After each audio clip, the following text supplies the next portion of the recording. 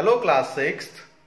Today we will read chapter number 4, A Teacher for All Seasons. So watch this video, listen this poem carefully and read it from your book.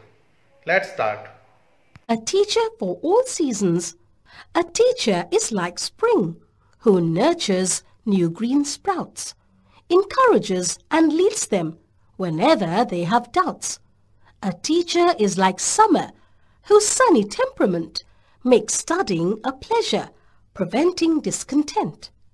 A teacher is like fall, with methods crisp and clear, lessons of bright colors and a happy atmosphere.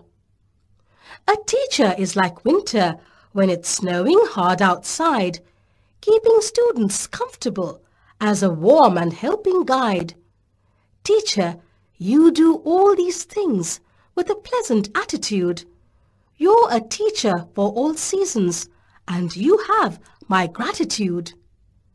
Joanna Fuchs.